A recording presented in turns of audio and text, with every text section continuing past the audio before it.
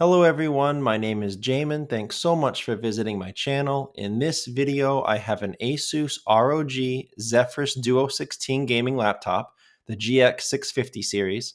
I'm going to show you how to get inside and take you on a teardown or disassembly tour of the various components you can access once you're in. So first thing, power down your computer the correct way. Make sure it's off and unplugged from your charger. We're then going to flip your computer over to access the bottom case screws. Now you're going to have to remove all of these screws. Keep in mind this one in the middle, you're going to need a small flat pry tool to pop up this guard to get at that screw. And the screw in the bottom right near the green arrow, that screw doesn't actually come out, but it will lift your bottom plate up a little bit, as you can see in this picture. And that's where you would start prying it up. You would then take a small flat, preferably plastic pry tool.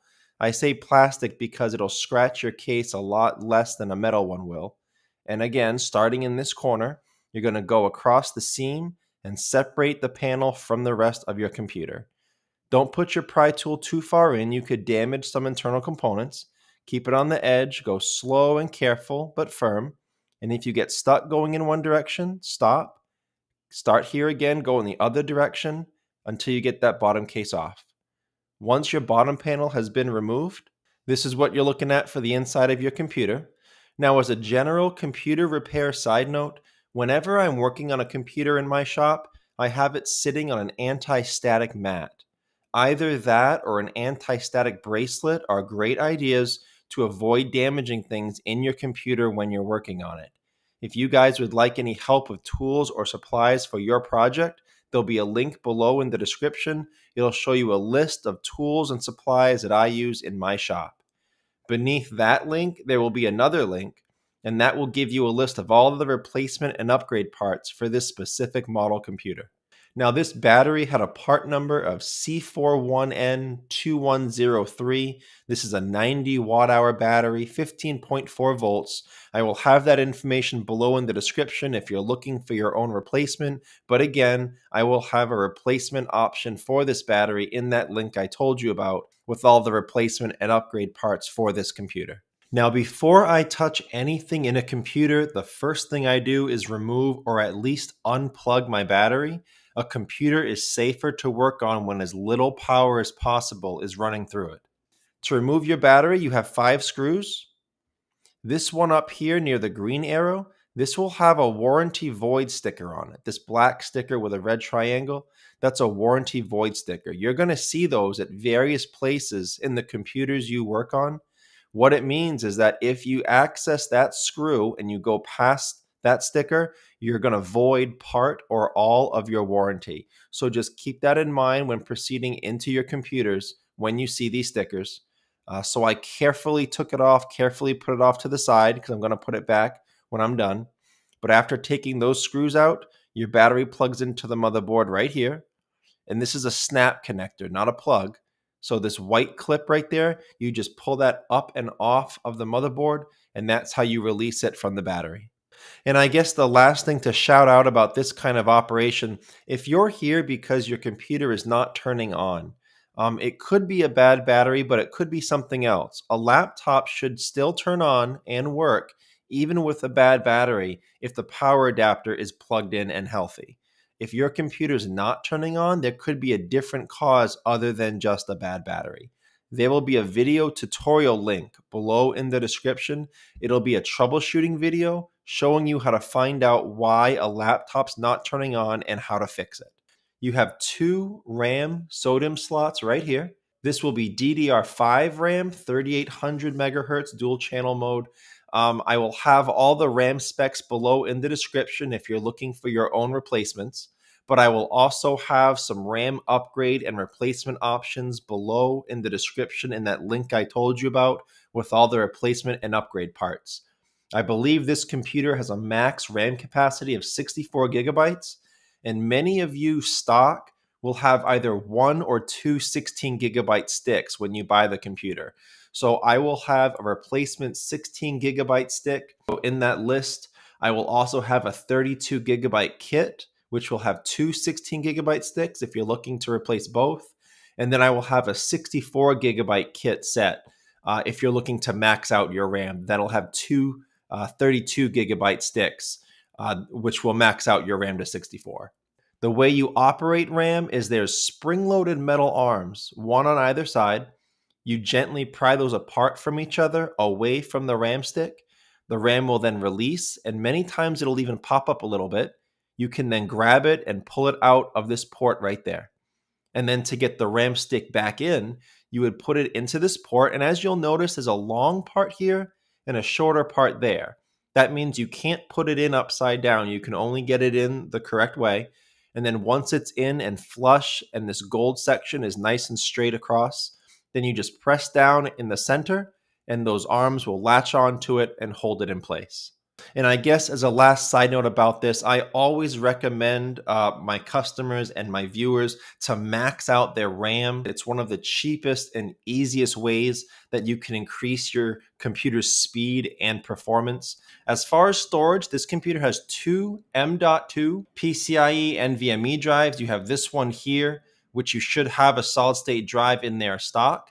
And then you have this port here, solid state drive 2 right there. You have this port here that you can add an additional solid state drive. So most of you will have, I think, a 512-ish gigabyte solid state drive here stock. So below in the description, in that list I told you about with all the replacement and upgrade parts, I'll try to have a replacement 500 gigabyte stick, but I'll try to have an upgrade 1 terabyte and a 2 terabyte in case you want to upgrade. And these take Gen 4 solid state drives. And I will have all that solid state drive information below in the description in case you're looking for your own replacements. So the way that you operate this is a single screw right there. You take that screw up, and you can release the solid state drive. Same thing here, there's a screw right there. As you can see here, there's a thermal pad place. There will also be a thermal pad under this solid state drive in the same location, just to assist with heat transfer out. And a couple last side notes with an operation like this. If you're replacing a bad solid state drive, most likely the data on that drive may still be recoverable even if you can't access it from another computer. They have data recovery services and companies that do that. That may be able to get your data out. I will have information below in the description on a company that I use for data recovery if you need it. And the last side note in this operation, if you are installing a new drive, you probably will also need to install an operating system to that drive when you're done. There will be 2 video tutorial links below in the description. One will show you how to install Windows 10 onto an Asus computer. The other will show you how to install Windows 11. Your Wi-Fi card is over here on the left of my screen underneath this solid state drive. So there's a screw right here on the left. You're going to undo that screw, and you can pull this solid state drive out of this port right here. And then the Wi-Fi card is right here underneath it. You will unscrew it from the top and pull it out of this port right here. I will have the Wi-Fi specs below in the description if you're looking for your own replacement, but I will also try to include a Wi-Fi replacement option below in that list I told you about with all the replacement and upgrade parts for this model computer. And I guess the last thing to shout out about a Wi-Fi card replacement, if you're having Wi-Fi issues in your computer, if you're not able to see your networks or sign on to them, it could be a bad Wi-Fi card, in which case you would need to replace it, but it could be something else. So I will have a video tutorial below in the description. It'll help you troubleshoot that type of issue with Wi-Fi so you can rule some other things out, possibly fix it before getting in here to do an invasive repair like this. You have your speaker here towards the right of my screen and the speaker here towards the left of my screen. So this speaker on the left, the wire runs all along here. This is the wire you had to unattach from the battery in order to get it out. And it runs here to this plug. And this speaker here has a white and blue wire that joins it here in the same plug. Now these speakers are not screwed down. You see these red rubber washers that just go over these posts for sound insulation. So you can just wiggle those speakers up. You can get those up. They're not screwed down. Also, these wires are very fragile, so definitely do not pull on the wires. Use your fingernails on either side of that plug or a pry tool to wiggle that out of the port in the motherboard. So fairly simple operation to get at those speakers. I guess the last thing to mention with this type of an operation, if you're here because you're having sound quality issues, if your speakers are not sounding very good in different types of software, if you can't get it to stabilize, it could be a driver issue or a system issue. It may not necessarily be that your speakers are bad and need to be replaced. So I will have a video link below in the description. It'll be a tutorial showing you how to update your system and update all your drivers just to rule that out before you get in here to attempt a physical replacement. Your heatsink fan assembly is up here. It goes over your CPU, GPU. It goes to these vents to get the heat out. These vents over here uses these two fans. So to get these fans unplugged, you're going to go at the screws that hold the fan down. These two on the right, these two on the left. And the fan itself on the right side plugs into the motherboard here. These are very fragile wires. Definitely do not pull on the wires to unplug that. Use your fingernails or a pry tool to get that plug out of its port on the motherboard. Same for this plug over here. Once you've unplugged the fans, you can work on your heatsink if you're looking to get in here. A couple side notes with getting this heatsink up. First of all, you see this sticker right here. Same thing that we dealt with near the battery. This is a warranty void sticker. So again, this will void part or all of your warranty. Depending on which sticker it is, you have to consult your warranty. But again, just a word of caution, be careful with these type of stickers. The next thing I'll caution you on is if you are, for any reason, I don't know why you're here. If your computer's overheating, you want to clean out the fans, replace a component.